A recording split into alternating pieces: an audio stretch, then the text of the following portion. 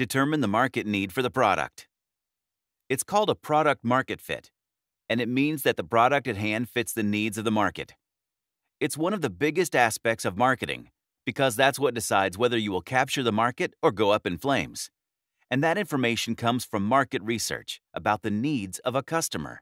Without that, there is no way to gauge the success of your product, and sometimes that decides what the scope of your business is.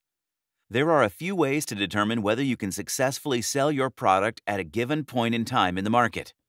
In 2018, Forbes magazine called this a hair on fire problem. A market product fit indicator tells you that your product meets the needs of a customer like no other competitor does. Consider this number.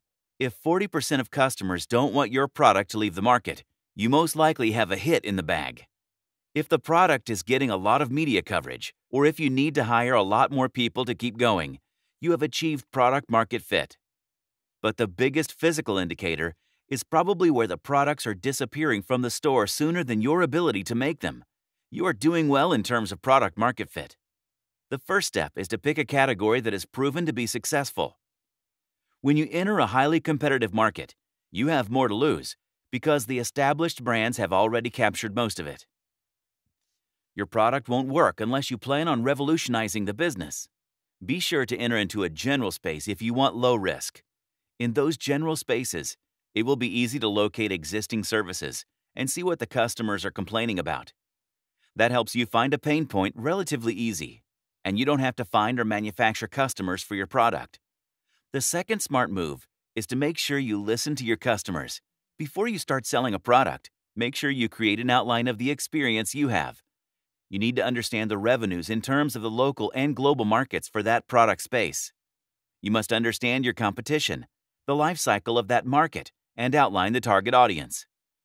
These 4 things help you make more informed decisions. If you have existing customers, that's your third step. This happens when you have brand awareness and loyalty. There is no factor bigger than this one when it comes to selling a product. Your present customers are constantly being lured by a variety of options in the market.